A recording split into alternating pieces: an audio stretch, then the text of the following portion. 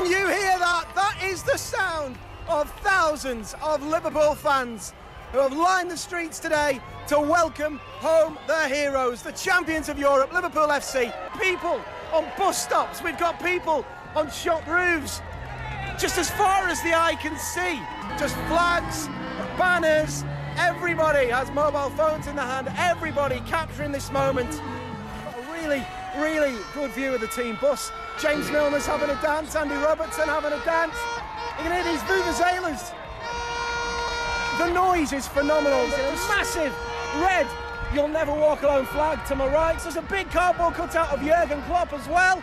James Milner again, twirling that scarf above his head. He's absolutely loving this. We've got red balloons. There's the fireworks going off as well. Red fireworks shooting up into the sky. Jurgen Klopp holding aloft the Champions League trophy. I can just about see him through all the red pyro that is going up. He's lifting the trophy. Loads of red flags. I mean, we call it a sea of red. This is a sea, it's an ocean. Well, this is a community very much in shock and still coming to terms with the tragic scenes that played out here last night. Flowers and tributes are starting to arrive outside this house, and the neighbours have been telling me how much this couple were loved. It is hard. Fire's terrible. Sad. I mean, I can see that the emotions beginning to get... Well, I've been in one myself, so... Yeah, when I was little, so... It's tragic. They were lovely couple they was. I used to help them out sometimes, do a little bit of shopping for them. How do you feel this morning, knowing that... I'm going to miss them.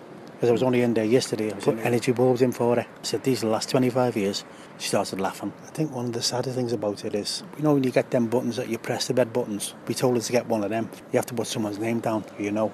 She said, well, I've got no one. So I said, put my name down. Getting a bit upset now. Disgusted, to be honest. Singing and chanting those words gives an impression that it's okay for people to go carry out, like, attacking people on the street. Obviously it's a matter very close to our hearts. So whether or not they say it's about Sean or not, the first thing I think about is Sean being attacked. Theresa May said this week she denied that there was any link between the police cuts and the rise in knife crime. I mean, what would you like to say to the Prime Minister if you had the chance?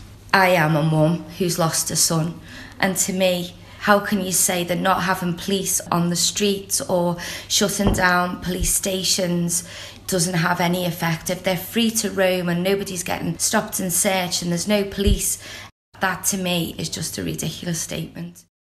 I feel sorry for Owen, because at the end of the day, there's no winners in this, is there? My son's not going to come back. Owen's life's ruined. But at least they can go and visit him, can't they? I can't go and visit my son. I knew it wasn't all his fault. And I knew he was manipulated. But again, I did feel for this kid. I'm sitting there and I'm watching him. There's no way on his own that he was capable of doing that. As I say, I'm only a silly grieving mother, aren't I? You know, I don't know nothing.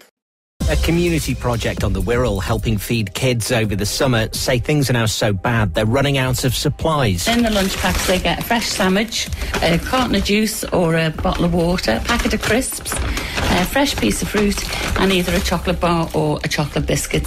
And the kids actually love taking their little bags. It takes a lot of stress off the family life. Bob's Place is helping families combat so-called holiday hunger by making... Now, after we told you this morning about the struggle to get lunches out to children in Wirral in the school holidays, two Good Samaritans have stepped forward and donated £1,000 to the cause. Bob's Place is dishing out food to youngsters in Woodchurch and West Kirby, but demand's so high they've been running out of supplies. That's until Larry and Andy heard our appeal earlier and have donated enough cash to cover the service for the rest of the holidays. Andy rang me early this morning to say I'd heard the story on the radio. Andy and I collectively decided to make a small donation to make sure the kids get some food, basically. It's a possibility. We've been thinking about this for a while. You know, we're talking to John Luke. There are a few things that we need to sort out, but we're looking at doing that, yeah. What would it mean to if we could do that, if we could bring maybe Cholo the dog here or somebody in and set up a permanent residence in one of our museums? What would that mean to Liverpool? Well, I think it'd be great because it means when kids remember and reflect back and tell their children and their grandchildren about it, they'll be able to show exactly what they mean, because it's a bit difficult to explain how you've got these giants walking around the street. But if we've got one of them or maybe more than one of them, that we can actually show, you know, look at this walk down the streets of Liverpool. So, as I said, let's just watch this space. The 2019 Grand National is all over, and what a race it's been. History has been made. Tiger Roll is your winner. I'm Paul Doward. I'm down at the finishing line where Tiger Roll has just become the first horse since Red Rum to win back-to-back Grand Nationals. In the process, making quite a few people here very happy, and maybe a little rich as well. Let's see if I can grab a quick word with one of the lucky winners. Go on, so tell me, Tiger Roll's won. How much have you won? About $3 grand. $3 grand? Yeah, and I'm telling you, really? It's a flat horse, and the last flat horse that won in A3 was who? Red Rum. Red Rum. Red Rum was bred for 7 furlongs. That horse was bred for 7 furlongs, and he won a 4 mile. You know your stuff. I mean, I know a bit about horses. Did you ever have any doubts about Tiger Roll? No, never. What's happening tonight? What are you spending your winnings on? We'll have a pint anyway. Just the one? Well, we could have 2 or 3. You've earned it, haven't you? What a day. We'll have a day. Congratulations. Look after us, I pay. So there we have it. Once again, Richard, the winner of the 2019 Grand National is Tiger Roll. I didn't back it. Hope you had better luck. Back to you. I need a pint.